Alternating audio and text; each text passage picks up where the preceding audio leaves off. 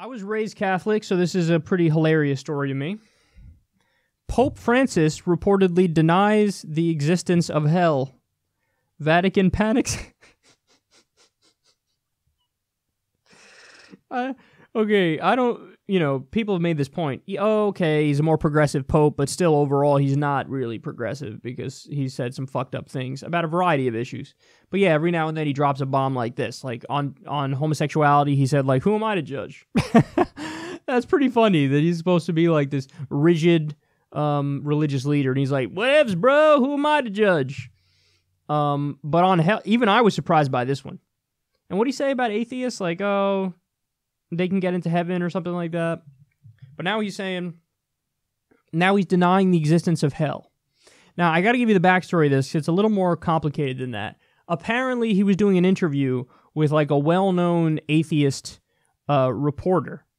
And the way that this guy writes the interviews down is he doesn't do it verbatim. He doesn't take notes while Pope Francis is talking or while anybody's talking, whoever he's interviewing. He has a conversation with a person and then later on tries to remember what they said. Seems a little questionable. Seems like this guy does have an agenda, and it seems like the way he writes down his reports that's just not trustworthy. It's just not. But at the same time, what's interesting is Pope Francis, and they point this out in the article on Vox about this, Pope Francis has repeatedly done interviews with this guy. And this guy has allegedly, in the past, kind of misquoted him. But Pope Francis keeps sitting down for interviews with this guy.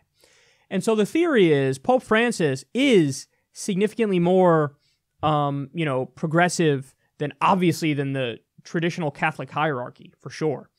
But he knows the limits of what he can get away with and can't get away with. So what he's doing is this thing that leaves him plausible deniability, where he goes to this atheist reporter who will write down for him and quote him what he really believes and what he really wants to say. But then when that reporter releases this to the public, the Vatican turns around and goes, whoa, why, I never. No, of course hell is real. Absolutely. And then Pope Francis goes, oh, he misquoted me. And then, it's a way for him to get out there the progressive ideas that he wants to get out there, while at the same time being able to turn to the establishment in the Vatican, because the Vatican is a bureaucracy like any government. And if he loses standing in the Vatican, as in the other, whatever they're called, bishops or higher-ups there, where they're like, we don't have faith in this guy anymore, that's bad. So he wants to be able to say the progressive things without having to own up to it, in the sense that, it goes down on the historical record, and the Vatican cops to those ideas. Like, the Vatican is not just going to come out and say, hell's not real. So he wants to get that idea out there while being the Pope, but then also be able to turn to the people in the Vatican and go, I didn't say that. It was this fucking untrustworthy atheist reporter.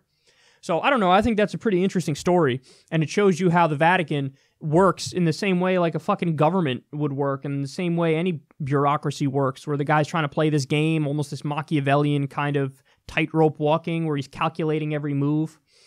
So let me give you what this reporter says his exact quote was. He says, "They are not punished. Those who repent obtain God's forgiveness and take their place among the ranks of those who contemplate him. But those who do not repent and cannot be forgiven disappear. A hell doesn't exist. The disappearance of sinning souls exists." So in other words, if you just stop existing when you die, if you didn't, turn your life over to Jesus and repent.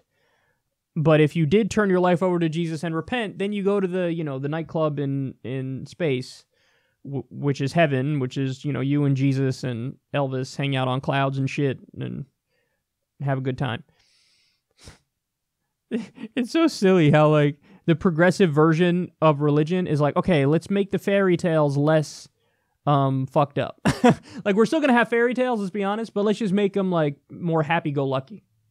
Or you could reject the fairy tales completely. Here's my hunch: when you die, you stop existing in both cases, whether you repented or whether you didn't repent. You just stop existing.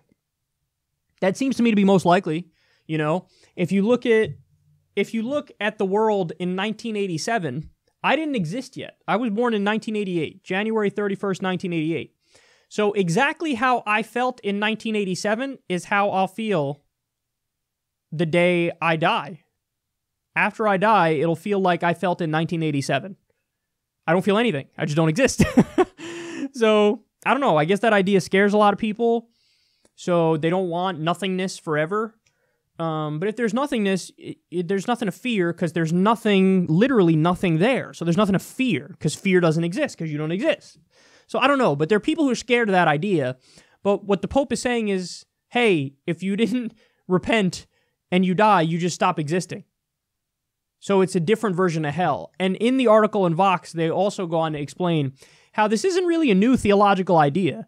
Because everybody knows when it comes to religion, any religion really, there's more progressive branches of that religion and more conservative branches of that religion. There's more fundamentalist and literalist branches, and there's more, mythological storytelling kinds of versions of it. And that has been, in Christian doctrine, that has been one ideological strain. It wasn't always the idea that, oh, when you die, if you were bad, you go to hell. There were other people who argued theologically, no. What really happens is when you die, if you were bad, you don't exist anymore. That's hell. So in other words, hell isn't the opposite of God. Hell is just the absence of God. So there's no God. You just don't exist. But Catholic doctrine today states hell is the opposite of God. It's the devil, and you're tortured for eternity in hell. Isn't it crazy? Like, it's viewed as scandalous that the head of the Catholic Church is saying you won't be tortured in eternity if you don't turn your life over to God. So the official doctrine of the Catholic Church is every single Jewish person in the world, every single Hindu person, every single Muslim, every single atheist will burn in hellfire for eternity. You'll be tortured for infinity. And if you say, I don't know about that, man, they go, oh, scandalous. How dare you fucking argue with my obviously airtight argument that you'll just be tortured for eternity. So it's just, what a silly thing we're doing. So I guess this is a positive thing he's doing. I mean, it's just, I feel like humanity in many ways has evolved so much further beyond religion, but at the same time, we're coexisting with the idea of religion. And it's funny watching like the arm wrestle between more progressive elements in religion and traditional religion, but it's also funny watching the arm wrestling between the secular world and the Enlightenment and science and religious thinking.